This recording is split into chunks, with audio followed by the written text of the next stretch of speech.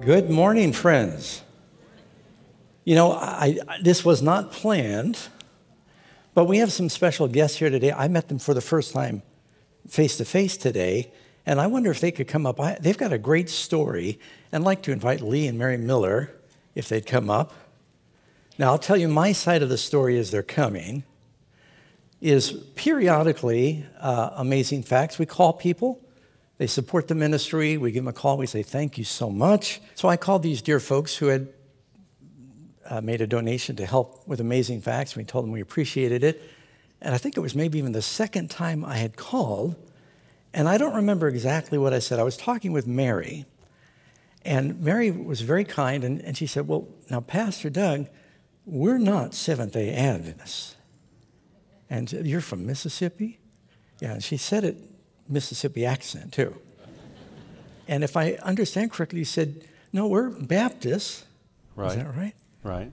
And I said, well, that's great. And you said, well, tell me, why don't you tell me, how did you hear about the message that you were sharing?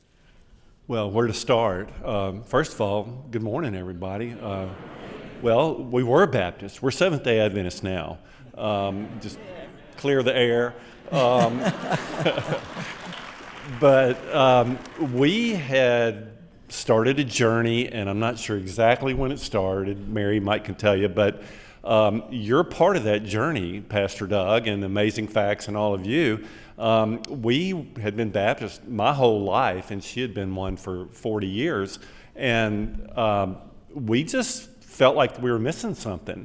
And as we started listening to Amazing Facts and reading the material that you sent out in the Bible studies, it just became clear that there was more to it than what we had been teaching and learning throughout our lives. And so just little by little, we became Seventh-day Adventists, and that's really not true. Actually, Mary was ready to become one immediately, and I was the holdout.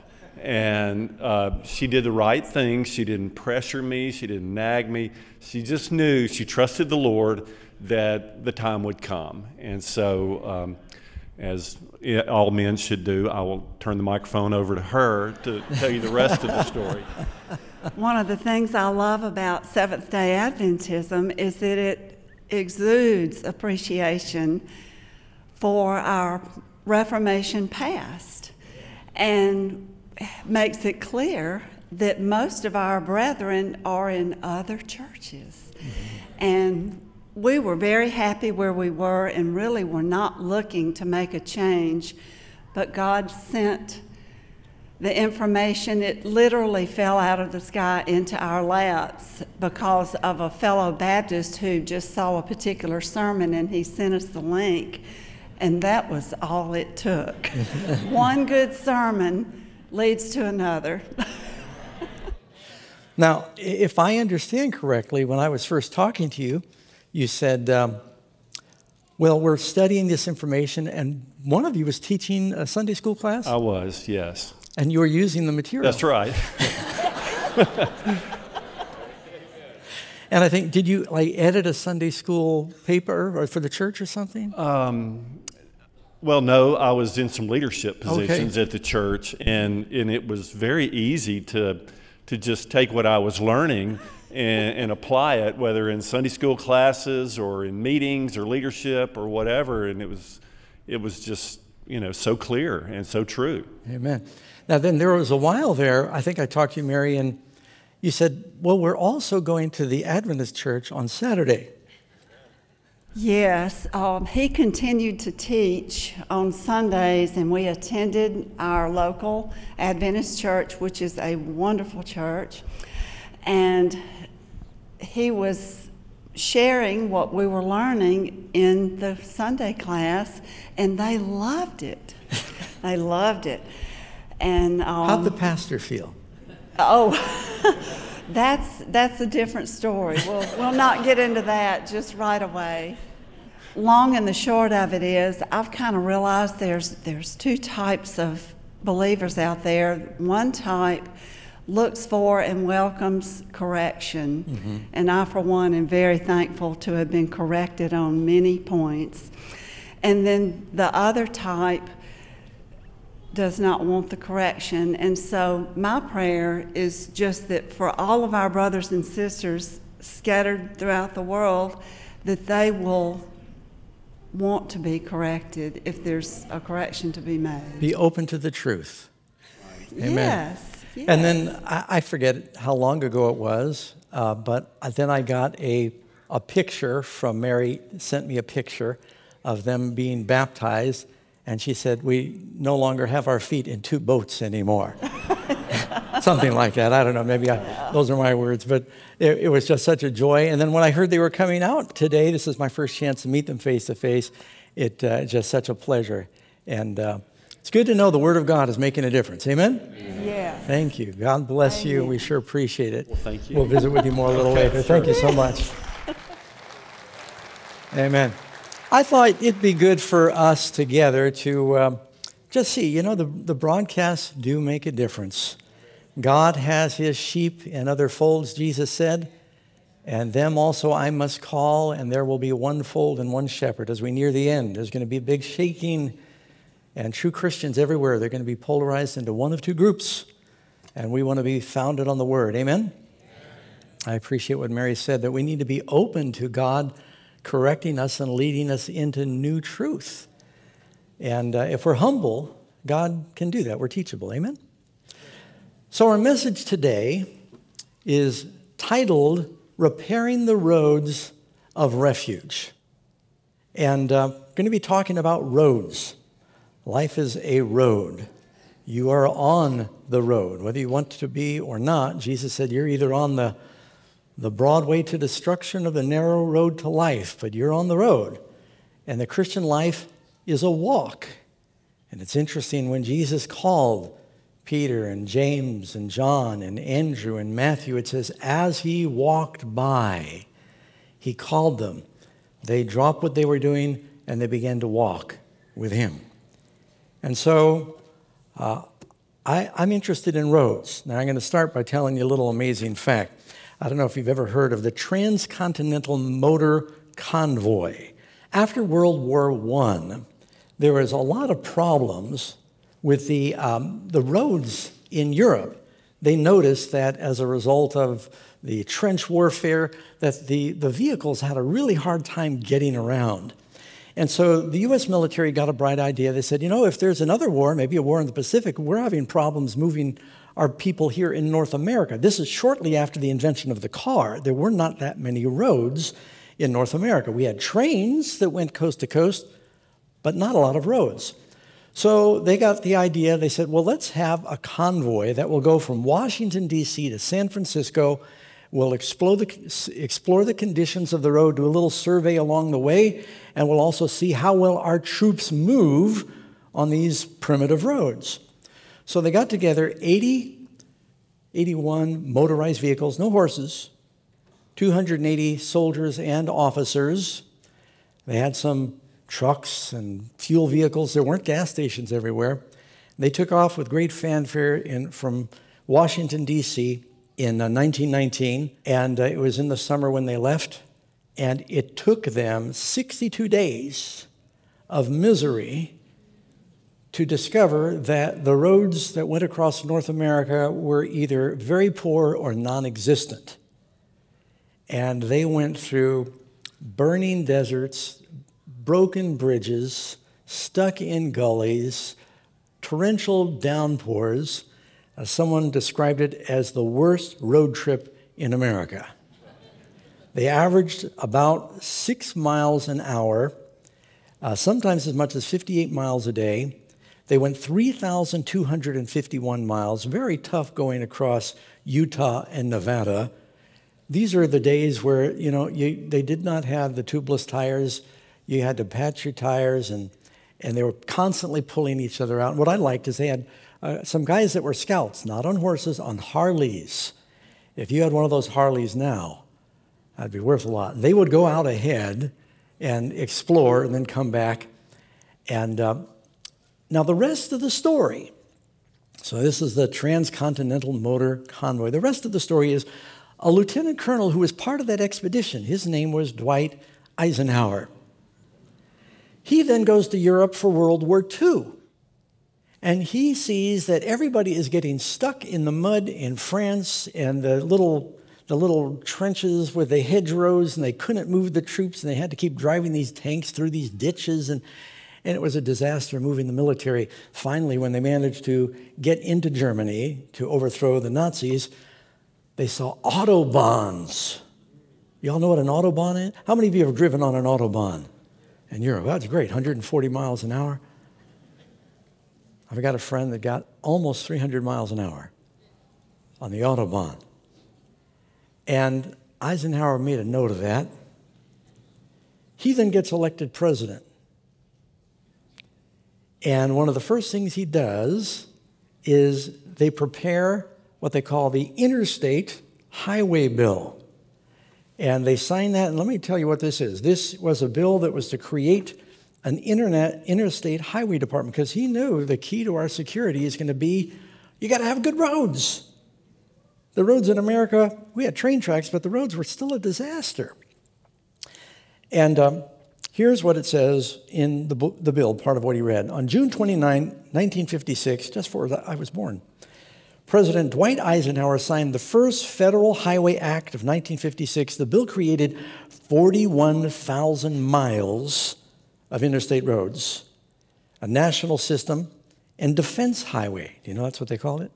That would, according to Eisenhower, eliminate unsafe roads, inefficient routes, traffic jams, and all the other things that got in the way of speedy, safe transcontinental travel. At the same time, highway advocates argued in case of atomic attack, you realize this was during the Cold War. In case of atomic attack, our key cities, the roads, would quickly permit evacuation of these target areas. For all these reasons, they signed the law, and they set aside $114 billion to build 41,000 miles of roads. It's now 48,000 miles of interstate. This is just the interstates, because it includes Hawaii, Puerto Rico, and Alaska. And did you know in North America we have 4.4 million miles of road? One of the reasons I think the country became a great superpower is they put in the roads for transporting goods, people, and transportation exploded. Roads are very important to success. They're important to survival. I don't know if any of you remember 2016. Anyone ever driven in Indonesia? Jakarta or Manila? Come on. Karen and I in Kampala, Africa, took us an hour to go a mile because of the traffic. That's common in many of the cities of the world. Cairo, they're trying to rebuild the roads there now. Indonesia, 2016, 12 people died in a traffic jam that lasted 3 days. They didn't die because they were hit. They died because they couldn't get to the hospital. So be thankful, even though the traffic's bad here. Go to LA if you think it's bad here. Roads are so important.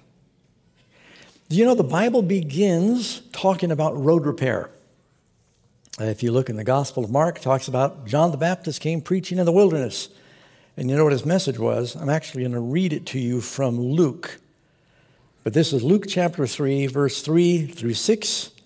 And he, John the Baptist, went into all the region around the Jordan, preaching a baptism of repentance for the remission of sins, as it is written. Now listen to what he quotes from the Old Testament.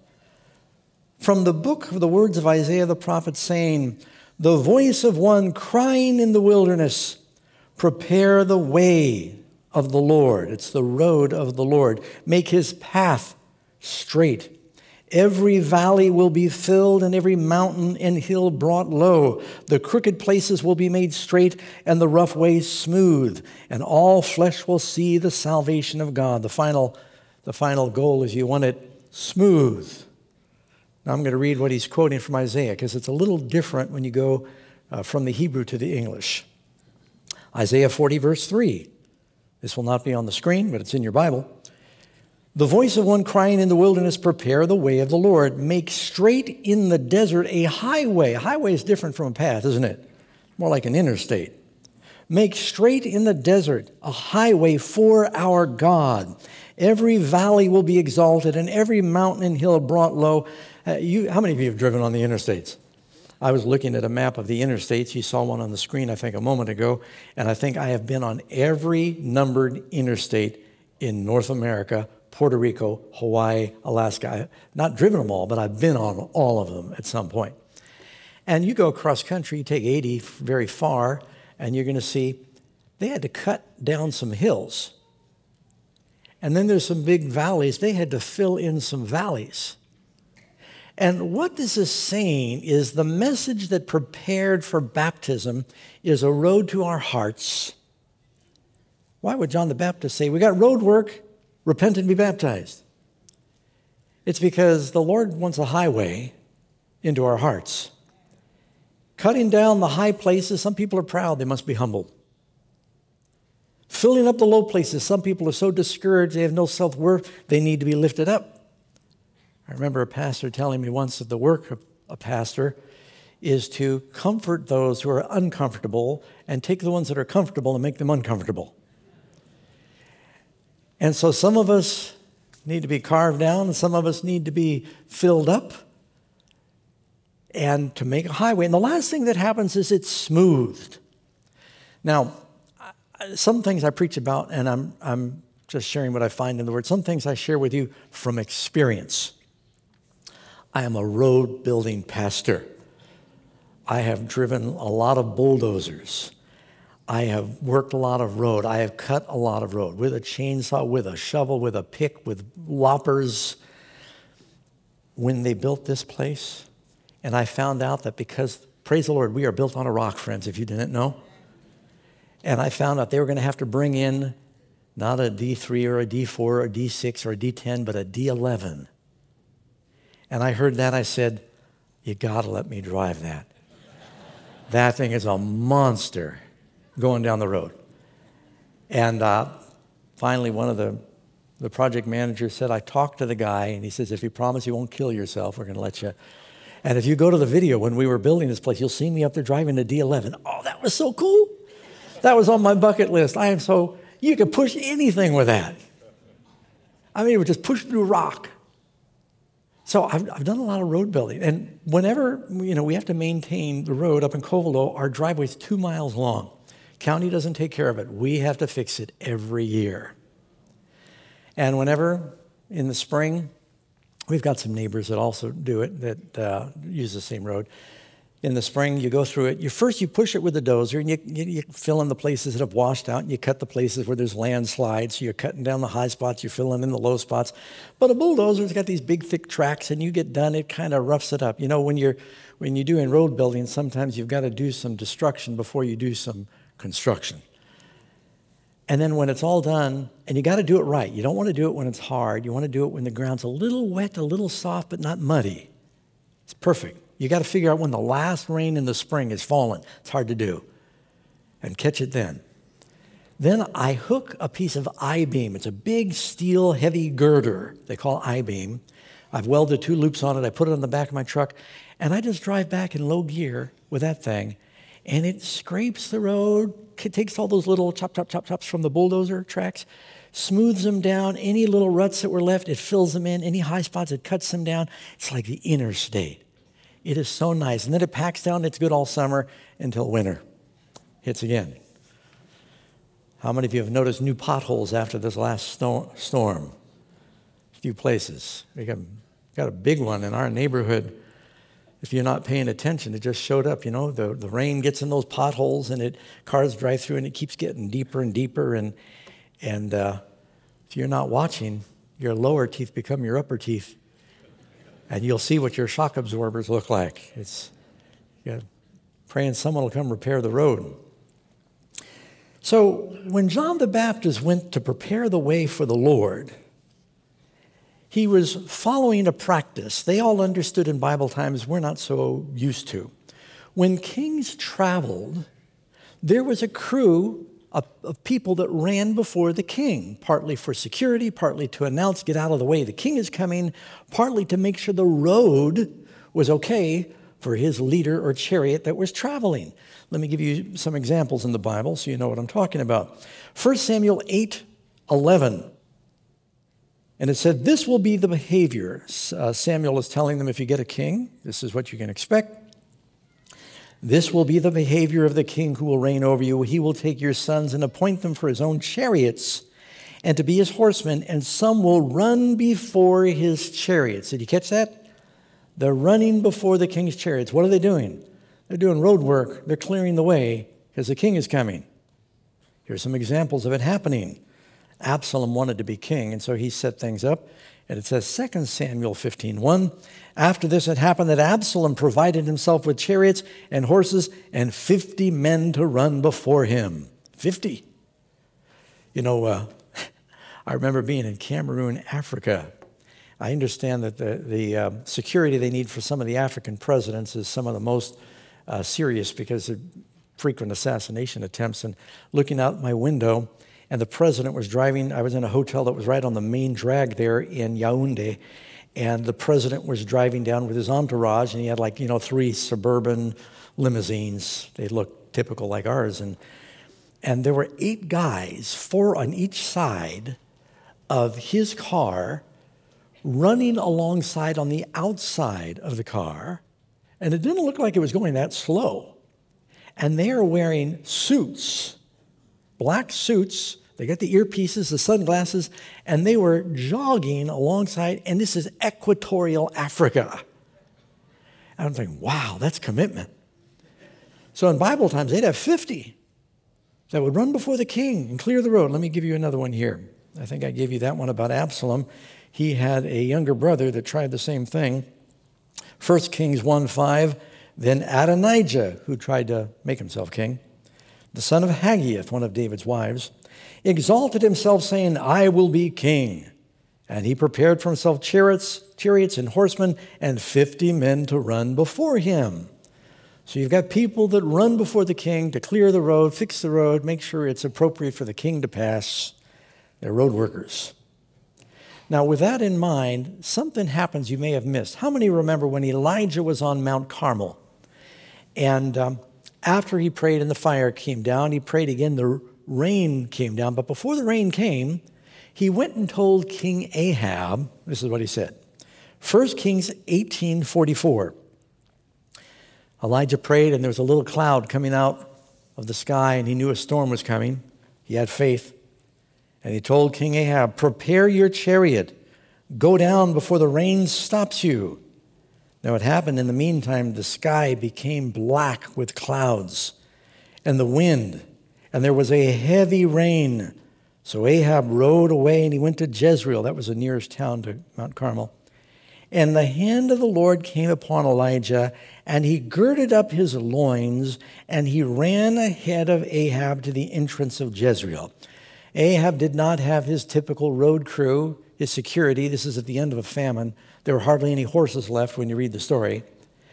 Elijah humbles himself, and he runs before the king. He runs before the king. Now, who came in the spirit and power of Elijah in the New Testament? We just read it. John the Baptist. So when John the Baptist is telling people to repent, he, like Elijah, is running before the king, except it's not Ahab, it's Jesus, King Jesus, to prepare the way. So I actually heard, I was in the back listening as Pastor Ross was teaching, and he talked about this very same thing. I thought, well, that's a God thing, that God is going to have, when Jesus came the first time, 12 apostles go preach to the lost sheep of the house of Israel. When he comes again, it's 12 times 12,000, called the 144,000. And there's not one Elijah, but there's an army of Elijahs. Not only did Elijah come in John the Baptist, but Jesus said Elijah has come and Elijah will come, Malachi 4, before the great and terrible day of the Lord, before the second coming. He's looking for people who will go before the Lord to prepare the way of the Lord. How many of you want to be one of those that will help people find the Lord?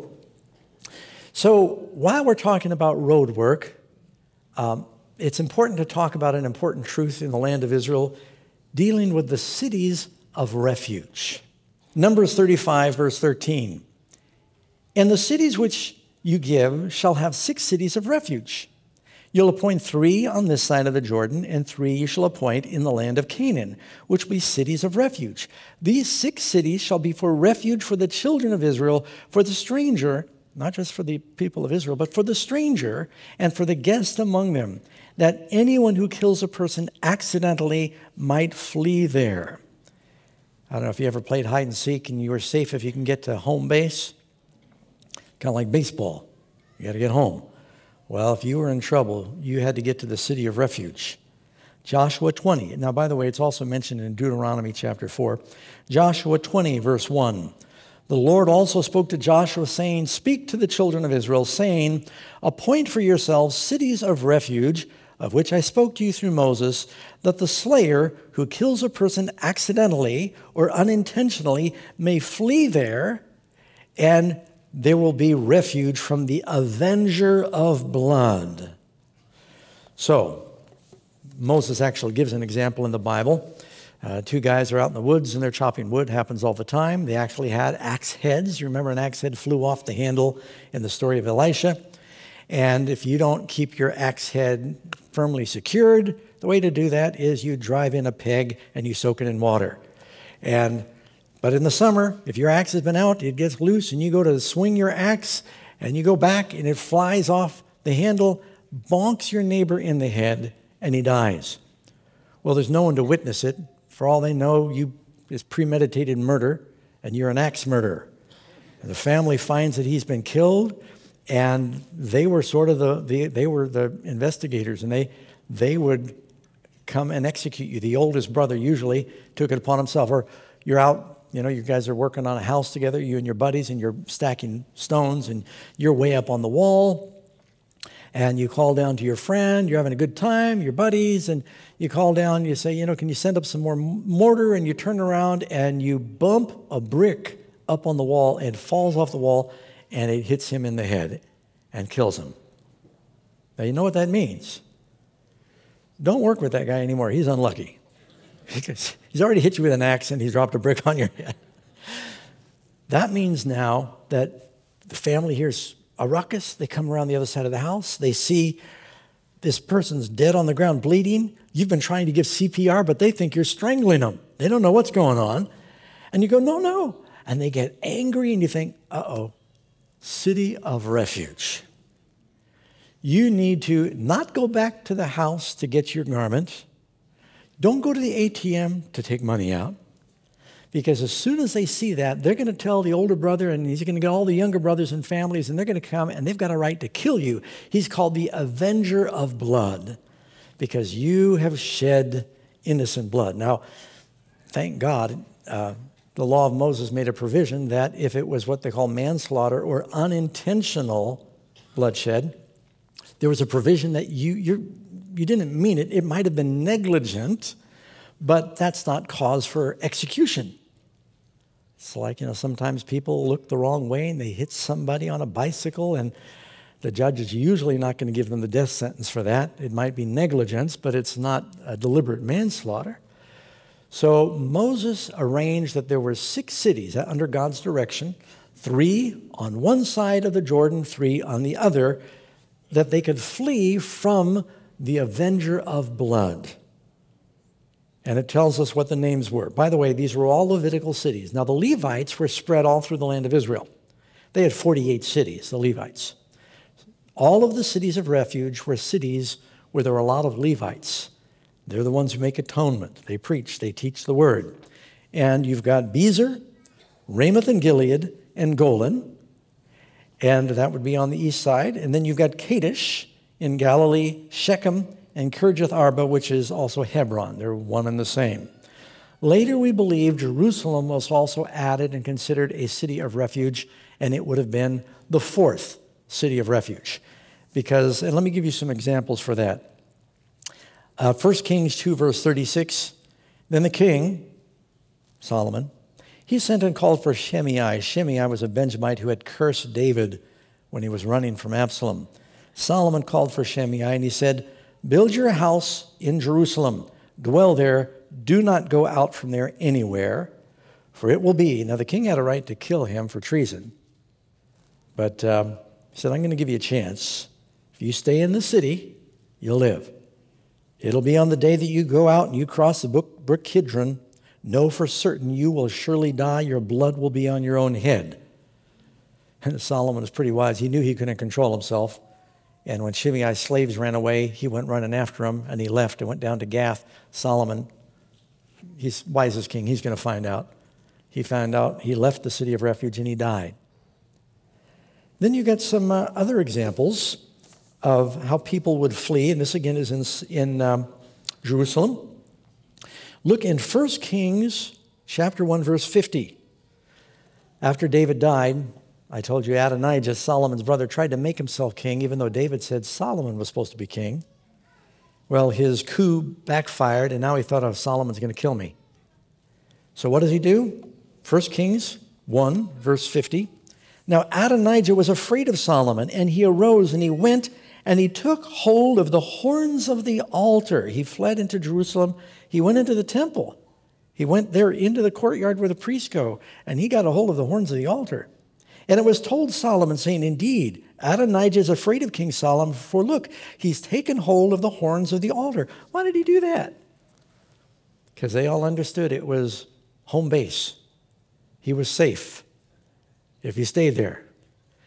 Did you know that in early America, we didn't have sanctuary cities, but churches were sanctuaries? I think it's still on the books in many states that if a person could get into a church, they were protected, not from everything, but from being deported, for example. So he goes and he takes hold of the horns of the altar. And Benaniah said, come forth. He said, I'm not letting go of the horns until I get word I'm forgiven. Solomon said, if you prove yourself an honest man, you'll live. Well, he did let him live for a while, but then he tried another treacherous thing. He tried to overthrow Solomon by marrying one of David's former wives, Abishag, and Solomon said, I know what you're up to, and he had him executed.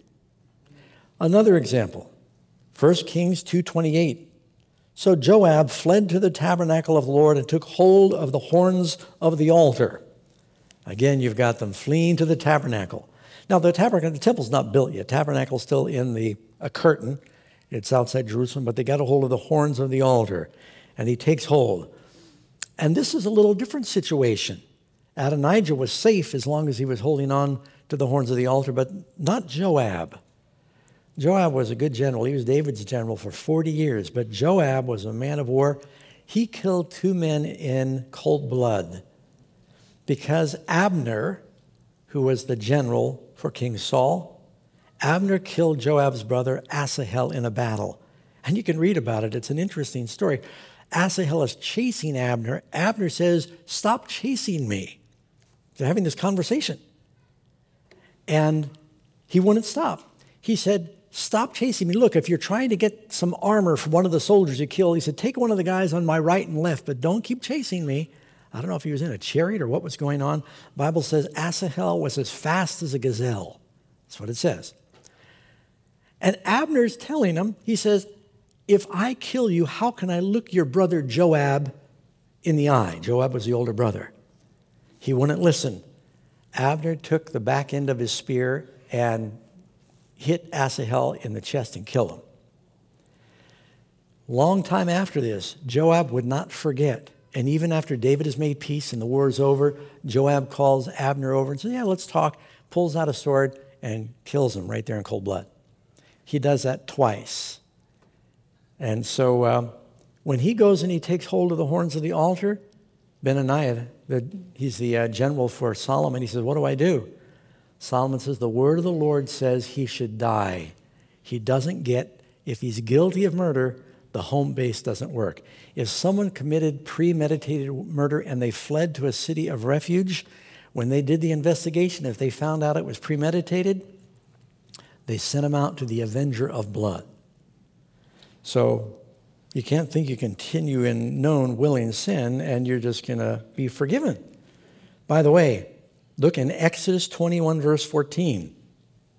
But if a man acts with premeditation against his neighbor to kill him by treachery, you shall take him from my altar that he may die. Take him from my altar, he might be clinging to the horns of the altar, but if he's committed premeditated murder, It's not a license for sin. There is mercy with God. There is an altar. And if we're clinging to the altar for mercy, God is merciful to us. By the way, with this in mind, what do you think Paul is talking about in Hebrews 6? That by two immutable things in which it's impossible for God to lie, we might have strong consolation who have fled for refuge to lay hold of the hope that is set before us. Here Paul is drawing on somebody who flees to the tabernacle and gets a hold of the horns of the altar and is asking for mercy. Except we're going into not just the outside courtyard, we're going into the mercy seat where Christ has entered before, into the presence of God. And we're not pleading the blood of goats, we're pleading the blood of Jesus. So we find refuge. In the analogies that you have here in the Bible, what shall I say now? Let me tell you a little bit more about the cities of refuge. So, because a person might need to flee on one of these roads for their life, you've heard about running for your life?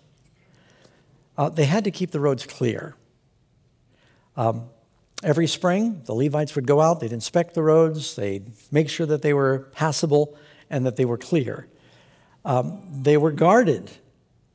They were protected. In fact, I think I've got a quote here from Josephus who describes with some detail the roads and what was going on there. Yeah. In Antiquities, Volume 8, 7, look it up. Solomon had caused the principal roads to be paved with black stone. Back in Solomon's day, silver was like stones. So they used this basalt to pave the roads. Toll was apparently levied in the time of Ezra, but the clergy were exempt from this, as from all taxation. The roads to the cities for refuge required to be always kept in good order.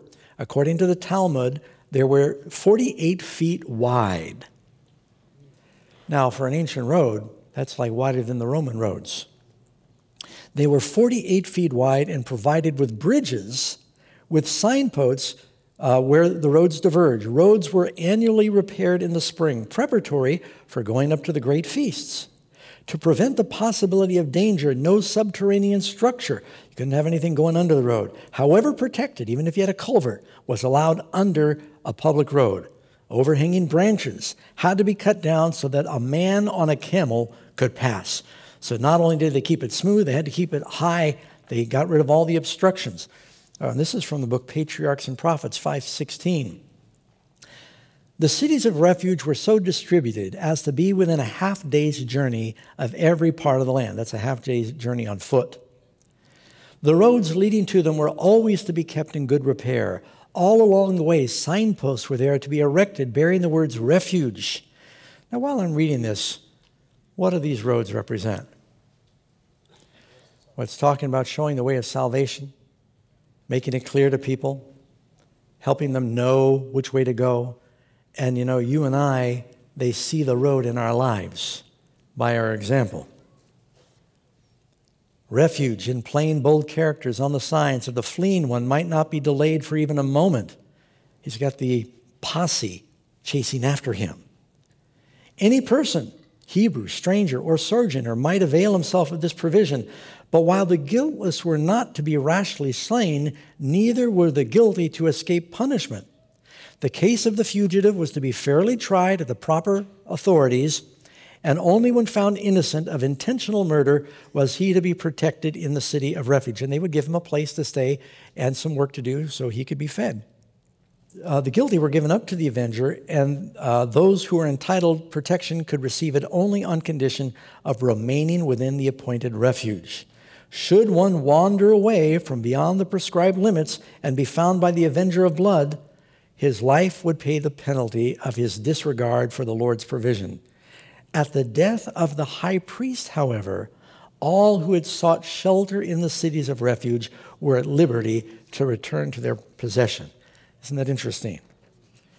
So I want you to notice some things about the cities. The cities were to be announced, they were to be available, and they were to be accessible to all.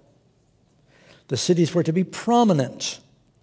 They were to build them up on a hill. As a matter of fact, some of the cities like Ramoth and Gilead, it means heights. Jesus said, Matthew 5:14, you are the light of the world, a city that is set where?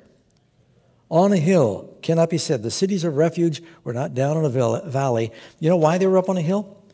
Because sometimes, all right, there's been an accidental death. The family is gathered together, the posse. They're coming after you.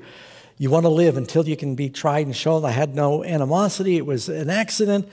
And you're taking off towards the city of refuge, and you're running. And you stop and you rest. You turn around and you see the cloud of death, the posse's coming. They're coming after you. The avenger of blood. Is there an avenger of blood coming after us? Are we all guilty of sin? Penalty for sin is death. But we've got someone who's going to take our place. So we're heading for the city of refuge. Christ is the city of refuge. There were people, guards on the wall. The cities were up on a hill. They would say, looks like we've got someone coming. Open the gates. They would open the gates and let you in, and they close the gates to hold the posse out and say, they are within the city of refuge. The priests would protect them until they could be fairly tried. So they were up on a hill. They were prominent. They were prepared. Not only did they have housing in the city, where if there was a refuge, they had a place for the refuge to go, but they made sure that the roads were not clogged, the gates were not closed, bridges were kept open, and they were protected. Now, in Bible times, they did not have a separate police force and a separate military. The military, in times of peace, they'd have garrisons at the city. They were the police. They would enforce the laws of the land, the laws of the king. So these cities were protected. They were for convocation, mobilization, and proclamation. All right, what do I mean by that? Well, these are the same roads that were used for the feasts. You just heard me read that. And 3 times a year, you can read it here in Exodus 23:14, several places. It says that 3 times you will keep a feast to me in a year. And it was during these great convocations of roads. That's why they're 48 feet wide. There were great parades of believers that would come, so they needed to be kept open. They were kept open for mobilization. You notice when Eisenhower had the Interstate Act, part of it was for the defense. So they could move the troops on something, if the only thing an army has for moving their troops is a train, you blow up one train track, it stops. We learned that when we first were settling the West. The Indians realized that all they had to do was take out one rail, and that train went off the track, and they stopped everything. So it was for mobilizing the armies, and it was also for the proclamation. That, to me, is, I think, the most important part. Who used these roads? What was the work of the Levites? They went through the land of Israel. They were the preachers. They were the teachers. They were also the doctors. The Levites were the ones who would inspect for various illness, and they'd prescribe different cures. So the Levites were, in early America, they had a word called the parson. The parson. It's a derivative of the word the person. That was often a pastor in the community. That was something like the magistrate. He was the sheriff. He was the doctor. He would officiate at weddings. He would officiate at funerals. They called him the parson. And had a little bit of everything. So these roads were used for proclamation. That makes sense when you read Isaiah 52, verse 7. How beautiful upon the mountains are the feet of him who brings good news, who proclaims peace, who brings glad tidings of good things, who proclaims salvation, who says to Zion, your God reigns. So these roads were also kept open for the spread of the gospel. You and I need to keep the roads open. I'm reading a great book Pastor Ross recommended to me about the first exploration of the Amazon. And I was in the process reading about the Inca Indians and how Francisco Pizarro basically overthrew the Inca Empire. And Atahualpa, the king, Pizarro wanted gold. And he said, well, my kingdom's 2,000 miles. And he said, I can have runners run the whole road system. The Incas had 25,000 miles of roads that had been built primarily for communication of the king. And many of them are still in existence today because they were made of stone. Now, the Roman roads, They were quite something, but I think that the Incas had more roads, and some of the stones that they moved were incredible. They would have 25 runners, could cover 150 miles in one day. That's on foot. They would, like Pony Express, they'd go on these relays, just full out like marathon runners running. They had rest houses where another runner would pick it up. They'd take the king's message. There was urgency. The king could get the message all throughout his empire in no time at all because of the roads. You need good roads to get the message out. And you and I are to be proclaiming the message, and we're to be maintaining the roads. Amen? You've read in Habakkuk 2, verse 2, "Then the Lord answered me, saying, Write the vision and make it plain on tables, that he may run who reads it." We're supposed to make it possible for people to run with this message, going everywhere. Now, while we're talking about doing road repair and making it possible to get the message out and preparing the way for the king, our king is coming. Amen? And we, like modern Elijahs and John the Baptist, are to be telling people to turn from their sin. There is mercy with God, and the king is coming, and get them ready. But it's hard for us to talk to everybody about clearing the road if we've got obstacles in our own road. Is the highway to your heart clear? Or do you have something that's blocking the way? Little story. So, you've had the place up in the hills over 40 years now and maintain our own road. When I first put in the road that came from the county road, several of our friends here have been there, you know what I mean, from the county road to our house, like I said, it's 2 miles long. And how many of you seen my country living video I did? Oh, you get to stay members. The rest you're excommunicated. It's on YouTube. It's free. Anyway, so when I first put it in, I just wanted to get it open wide enough to get through. And I fix it up every year. But there was this one stump. There had been a forest fire 100 years ago. There was this big black stump that was in the middle of the road, or almost in the middle of the road, that you'd come around this turn going downhill, and if you weren't careful, if the road was wet or if there was ice or snow on the road, you could slide into that thing. And every time going in and going out, I always had to slow down when I came to this stump that was invading the road. I kept hoping it would rot, but you know, when a stump has been burnt, they don't rot. And this was huge. It was from what you'd call virgin timber. And every time I drove by that thing, I said, one of these days, if I have to get my chainsaw out, I will get out and I'll just cut it up into little pieces and I can get rid of it one piece at a time. You can do that. But every time I saw it, I'm halfway somewhere. I'm in a hurry. I want to get home. I want to get out. And I never did get to it. This went on for years. Every time I look at that thing, I'd curse it, shake my fist, say, one of these days. I'd nearly slide into it, coming around the corner too fast, going back and forth, taking the kids to the school bus. And one day I told Karen, we got a bulldozer. I bought a used bulldozer. I told Karen, I said, I'm going to go clear the road for the spring. And I said, you can come check on me if I don't come back. And so it should, just take you an hour. You just drop the blade and you kind of walk the road. And I'm walking the road, I'm going up the road, and I come to the part of the road where that stump is. And I sat there on top of the dozer, it's just idling, and I'm looking at it. And it's way too big to push over, but I thought I'll try. And so I nudged the dozer up to it, and I go, and I push it. It doesn't budge. I just made a little cut in the wood with the blade. I thought, well, maybe I'll take a run at it. So I revved the engine, I ran at it. Of course, running with a bulldozer is 5 miles an hour. So you go, boom. It didn't go anywhere. But I thought I detected just a little bit of movement. And I thought, well, I'll come uphill, I'll push downhill. That's always better. I got up, came uphill, tried to push it downhill. And my track starts spinning, it's not going anywhere. And I thought, well, maybe if I cut a little bit into the ground, because I thought I saw the ground around the stump move a little bit. That means it's possible. And so I took the blade and I tried to cut around the base of it and cut some roots and pushed at it. Cut some more roots, pushed at it. And I thought, well, this is getting to be a bigger job. And I realized I'm making a little bit of a mess here. You can't do anything with a bulldozer neatly. And I kept digging at it. I thought, well, I'm either going to fill it back in and go away, or I'm going to do it. And I said, it's now or never.